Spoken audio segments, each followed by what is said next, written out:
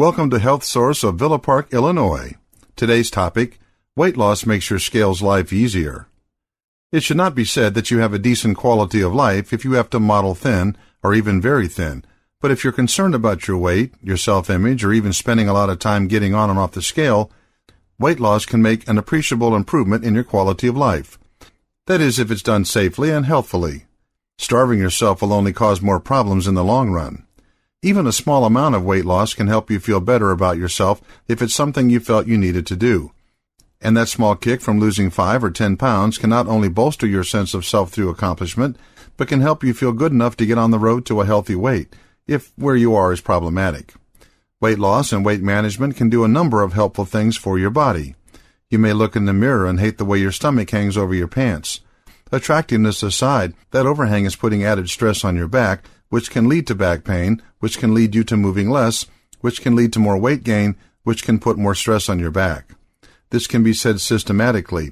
Excessive weight, as opposed to being a few pounds away from the ideal bikini body, adds stress to all parts of your body, both internally and externally.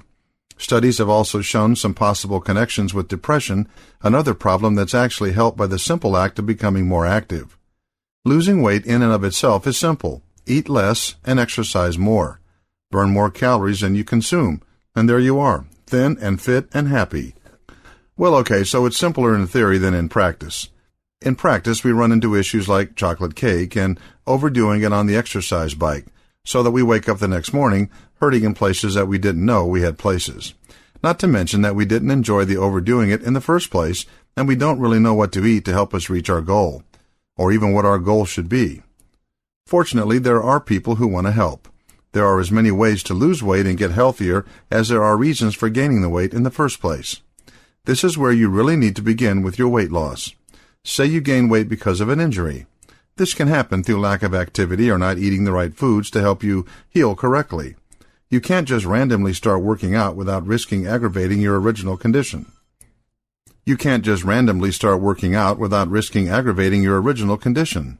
The same goes if you simply haven't exercised in a long time or ever. You could really use a professional to help you in both your nutritional needs and finding or creating an exercise program that will work best with your body's current conditions. This is why a trainer at a gym isn't always the most helpful, because they aren't always geared towards people's limits.